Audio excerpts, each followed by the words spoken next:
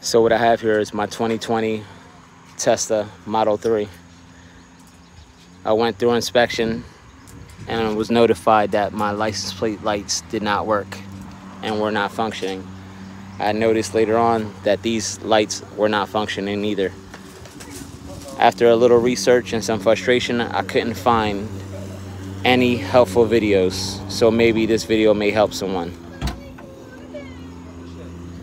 This wire right here that goes up on the side of the trunk lid was actually pinched.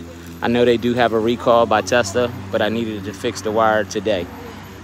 I pulled everything apart, including the speaker cover, which you can find instructions from Tesla. But once I pulled everything apart, I was able to solder the wiring, repair everything, and reinstall. And now I have lights. Go ahead and turn them on. Everything works again. Very happy. Now ready to go back through inspection. If you have any questions, send me a message. I'll be able to at least guide you or walk you through it.